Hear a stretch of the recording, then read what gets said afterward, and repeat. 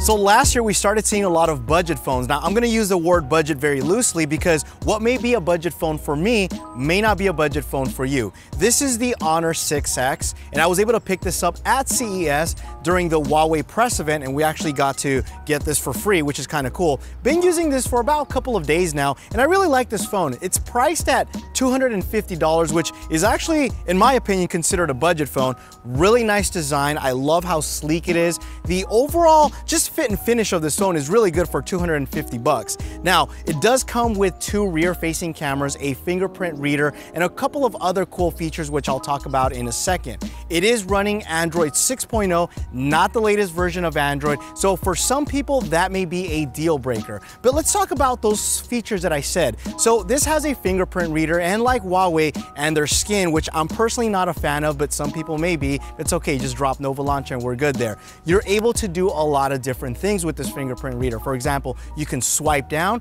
get all of your notifications, and we've seen this before on other Huawei phones. You can also take a picture. So for example, if you want to take a selfie or if you just want to take a regular picture, all you need to do is press on that fingerprint reader and it snaps a picture. You can browse your photos by swiping on the fingerprint reader. So the fingerprint reader itself has a lot of uses. One of my favorite features is the app lock. And I can't tell you how I wish this was a standard Android feature, to be able to take an app and lock it with your fingerprint. Say for example, Instagram. Let's just say I don't want anybody being able to use that app.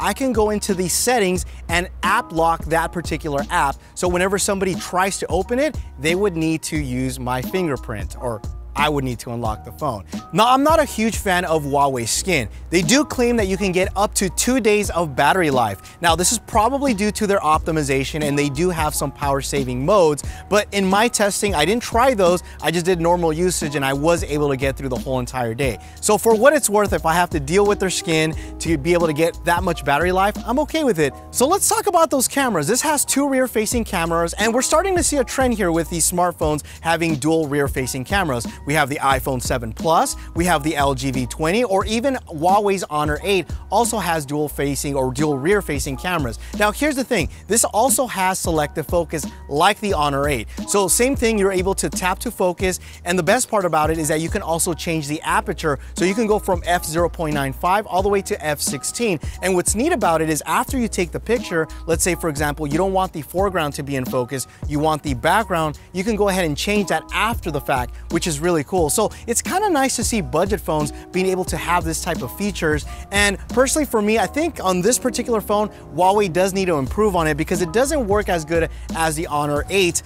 I think the software is a little bit janky, but again, this is a budget phone, so hopefully they can improve on that with a software update. Now, speaking of software, this phone is very quick, and that's pretty much expected nowadays with most Android phones. So this is a department where I really wouldn't worry. Now, here's one thing about the screen. It's very nice, very good looking panel. The colors are very accurate, but it's not as bright. So if you're gonna be using this in direct sunlight, that may be a deal breaker to some. So for $250, you get a lot of phone for your money.